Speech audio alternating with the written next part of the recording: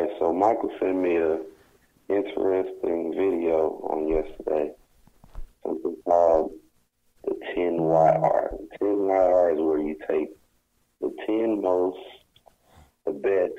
best statistical seasons out of every player, and you put those together to compare years, because we can never compare eras, I guess, is what a lot of people try to say. And this is to, still, I guess they say this is not to get a who is the best player, but just to give another perception or another viewpoint on how we can dictate the best player. So the people that were in the video, I think, are people that are generally talked about, right? You got Bill Russell's in it, Kobe Bryant, Karl Malone, Michael Jordan, LeBron James. Oscar. Don't forget about Oscar, bro. Oscar, the greatest of all time, bro. Yeah, when you start looking at those stats like that, 10 years, he had the highest point total. He snuck into the top five. I'm sorry, he snuck into the top five with point total and rebounds. Yeah, bro. Yeah. So, what were your thoughts on the video? Because you sent it to me. Well, when I initially watched the video, I was definitely intrigued about how, 10 years is a really good sample size of somebody's career, because it includes, like, a decent time and longevity. Mm-hmm. And it's beyond your peak years. 'Cause, most of the time we talk about your peak. Your peak is normally like, that 4 to 5 year window. So when you talk about 10, it's like kind of good substance. And that weed out majority of the population when you talk about 10. Because, who got 10? Everybody got that. Oh, he had a really good year, or he got back-to-back scoring titles, or things like that. Because when I initially clicked on the video, I was like, I know who the greatest of all time. And you're going to laugh when I say this. I was like, man, Melo about to sneak in. Because I was like, 10 years? Oh, yes. They finna, weed out all this negative stuff. And I was like, Melo. I was like, Melo or Kareem. So. But I think all this stuff is being done now just because, we know who the two are that we want to compare. Everybody's looking at, I think, Michael Jeffrey Jordan and LeBron James. LBJ 2-3. Right? That's pretty much who the world is got is there too. I think 90% of society would say it's either A or B, right? Would you say that? Yeah, but it's all popularity. It's not all like substance. It's popularity. Well, yeah, I agree. And you tell me this all the time. There's no set criteria. And I've started to end whenever I have a discussion with people, I've started to end it with that. I say, well, it's all about preference, and there's no set criteria. I try to help people understand, or at least I thought that's what I was doing. What you just said, like, you were kind of like, it's like popularity, it's off this, that, and the third. And I was trying to explain that, I always say there's a difference between greatness and best. Like, like the words that you use, you have to understand what you mean by what you're saying, and the other person who's listening to you has to understand what you mean by best, and it might not be their best. You know what I mean? Like, so I found that even in my discussion, I'm doing the same thing that the rest of the world is doing. Just because I feel like these things matter to me or should matter the most, that does not mean that they matter to the next person. Because you pointed out to me this generation is about the here and now. Mm-hmm. I do not care longevity, whatever. What am I making now as far as money-wise? And do I have a chance of winning with these pieces put together? Yep. Versus old school, I'm battling through, I'm battling through adversity. Because you see it even in day-to-day games. When we used to show up at the court, Michael, we didn't want to show up with we never wanted to show up with a team. It was me and you were a team, and we wanted to put together pieces. We never wanted to be those guys that showed up and it's like, oh, this is my team, right? These five, you know what I mean? Like every time they show up, these five are on teams. So our preference was we wanted to battle through. We wanted to play through that at that time, I'll say, because I notice when we talk now, you say, I like to show up and have fun. Like, I want the team with shooters and with X, Y, and Z because I just want to hoop. And that transcends into these players nowadays. So, like I say, it's mixed emotions and mixed feelings when it comes to what preferences are. Yeah, but I'll also add, like, when we used to go play, we didn't have to play together. We understood it's a possibility we may have to battle on the court at some point. But that's my point. That just brings back the point of our preference. We liked that.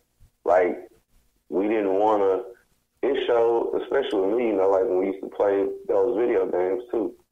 I make myself mad getting the Memphis Grizzlies. You know what I mean? Like, I wanted to fight through the top or whatever you want to call it to put together teams to be like an underdog type deal. And not to say Jordan or Kobe or anybody like that were underdogs, but that's what solidified their greatness. The fact that,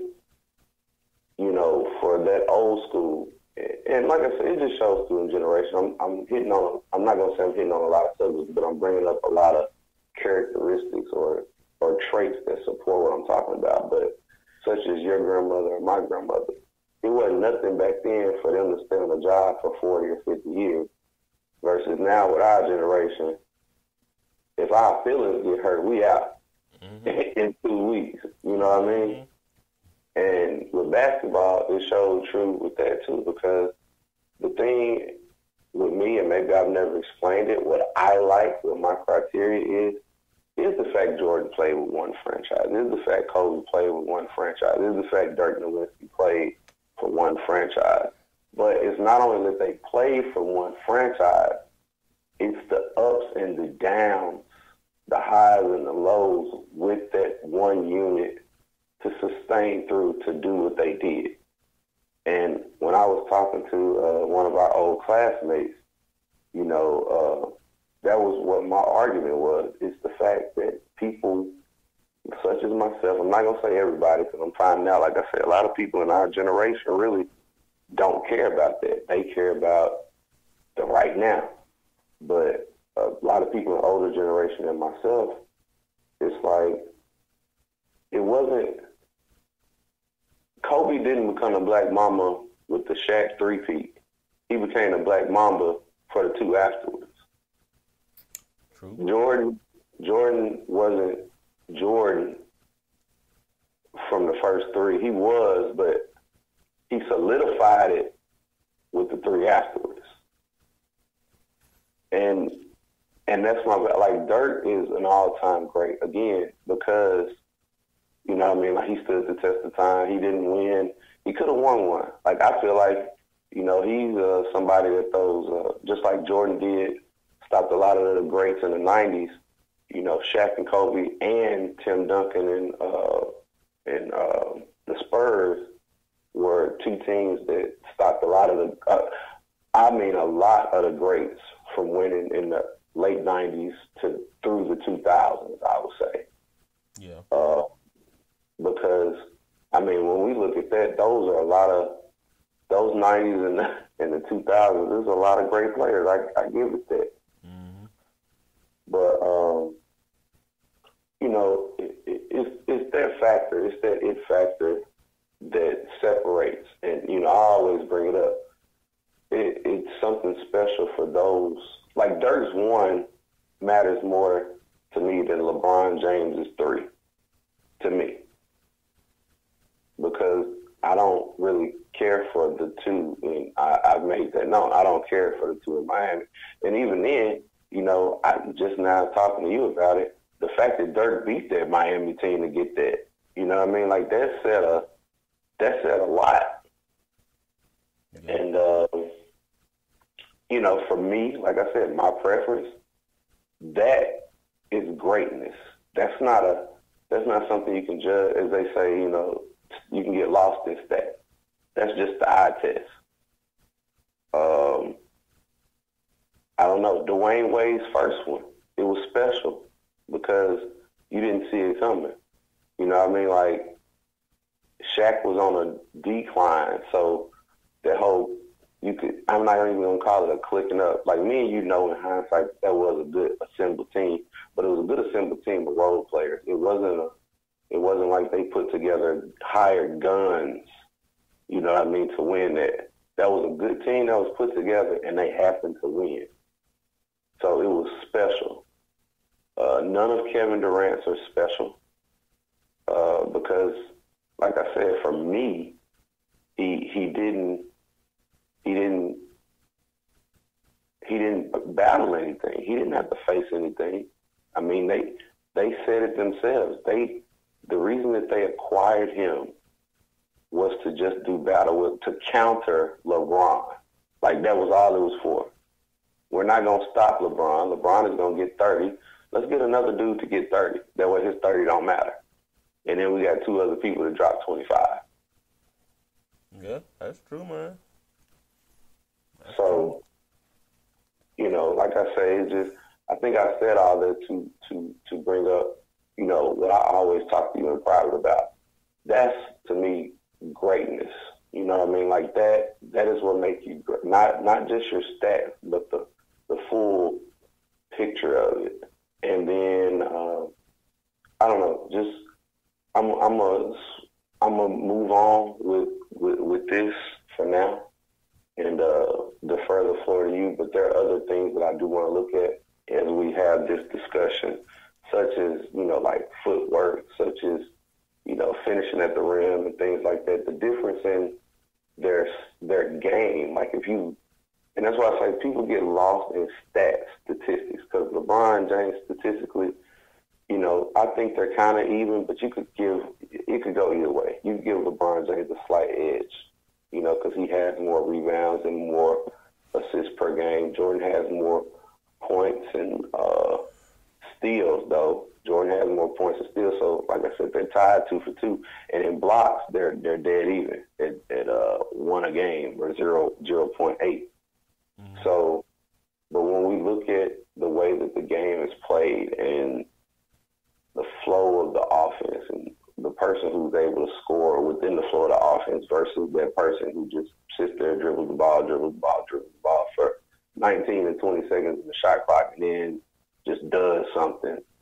Like, to me, that's a difference in the game. The way Michael Jordan goes up and lays up the ball to show his hand-eye coordination versus somebody who just goes up with power because they're 6'9" and 250 pounds in a league that's smaller. That's something else. I get tired of people saying that the players are bigger and faster now. No, they're not. Maybe faster because they're more lean. They start on these. excuse me. Sorry about that, y'all. They start on these diets and weight plans super early, which is leading to more injuries, by the way. Michael has pointed that out, talked about that time and time again, how they have more mileage. Mm-hmm. But they're not bigger. They were bigger back then. That's why we have the whole small ball thing. The reason LeBron James the whole argument of quote unquote him playing the 1 through 5 is only because of small ball. Yeah. If small ball was not a thing, he would still be a 3.